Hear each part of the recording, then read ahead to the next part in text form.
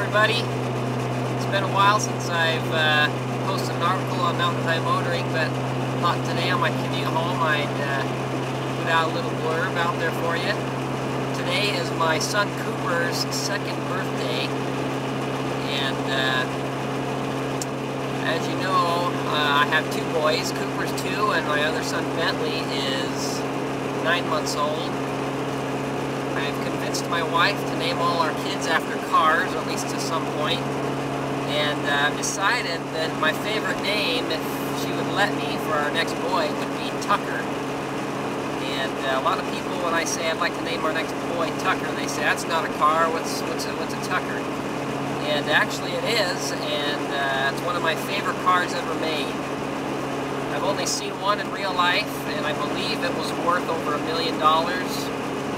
It was built in 1948 by a man who basically built it in his garage and got the funding to build it to compete with the likes of Chevrolet and Ford and Chrysler.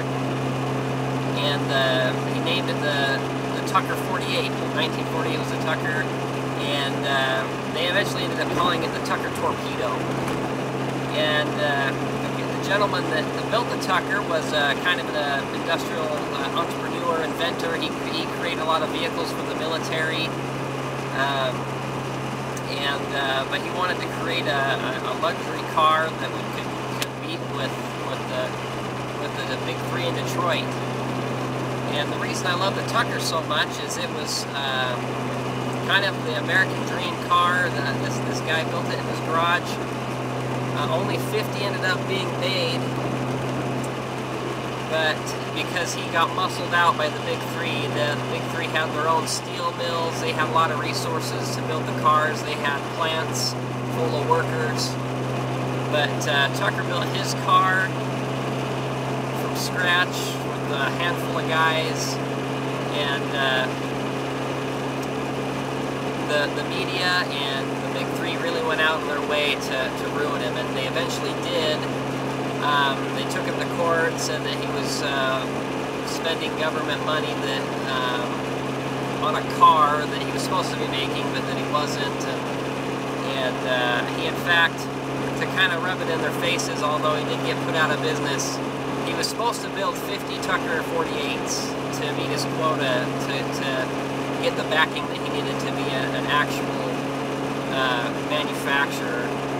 And they did all they could not to, but the big three did all they could to sabotage him, but he did come through and produce all 50 cars, and at least according to the movie, who knows if it was Hollywood or not, but they brought all 50 cars to the court hearing, and they were beautiful cars. They were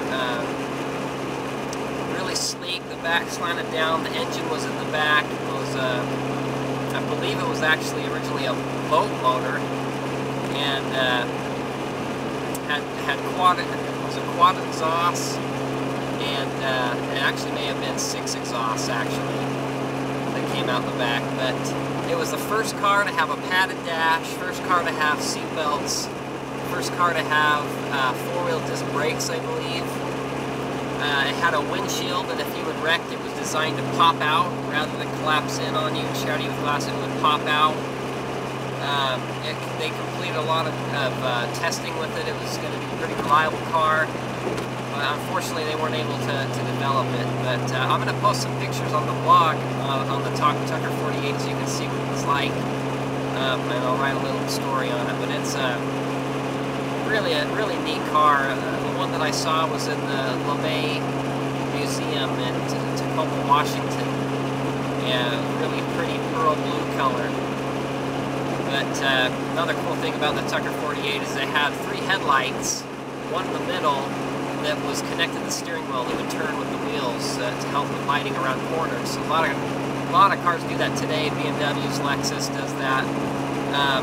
But it was the first of its kind in so many ways, which is why I'd like to name, if I have another son, Tucker. But anyway, we'll have a Tucker up on the Mountain High Motoring here in the future for you to look at.